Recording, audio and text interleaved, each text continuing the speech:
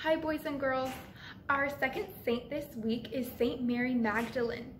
Saint Mary Magdalene was a follower of Jesus, a disciple of Jesus when he walked this earth.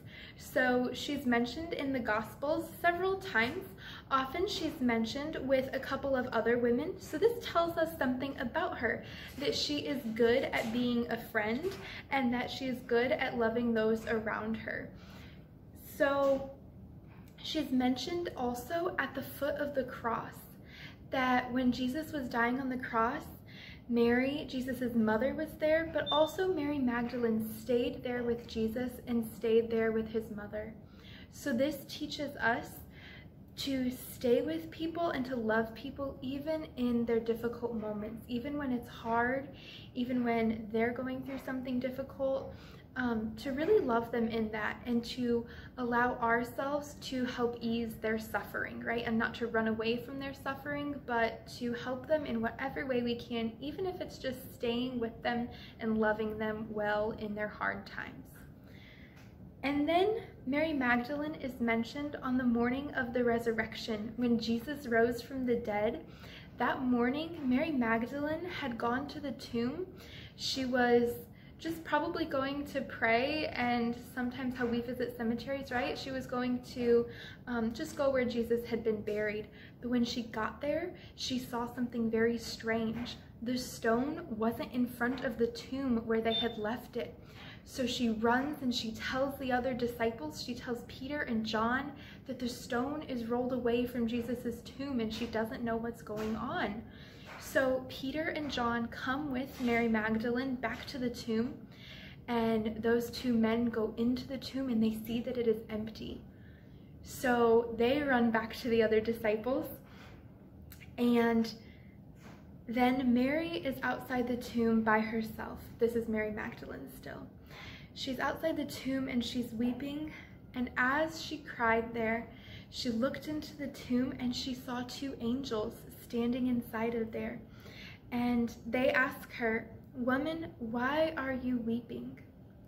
She said to them, "They have taken my Lord, and I don't know where they laid him." So she misses Jesus, right? We see that she had such a good friendship with him that she now misses him, that he's gone. She doesn't know where he's at. And these angels all of a sudden disappear, and Jesus is standing there behind her, but she doesn't recognize him yet. She's still crying, and Jesus says, "Woman, why are you weeping? Whom are you looking for?" She thought it was the gardener and said to him, "Sir, if you carried him away, tell me where you laid him, and I will take him." Jesus said to her, "Mary." She turned to him and said in Hebrew, "Rabboni," which means teacher. So we see that Mary recognizes Jesus as soon as he says her name.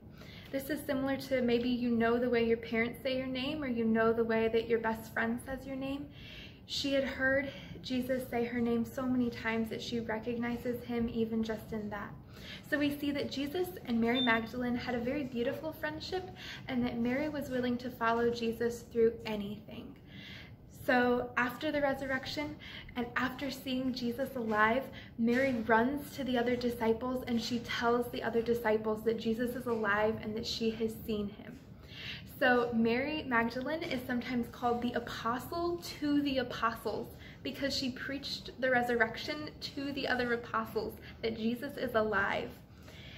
So this is a great example for us, that we can preach to others that Jesus is risen. We can tell others what he's done in our lives, but that all starts with being friends with him, with loving him well, and with knowing how he speaks to us, with going to prayer and learning to recognize his voice.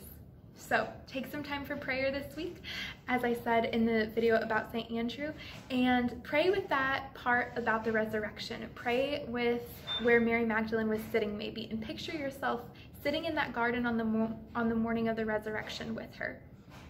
All right, have a great week. Bye guys.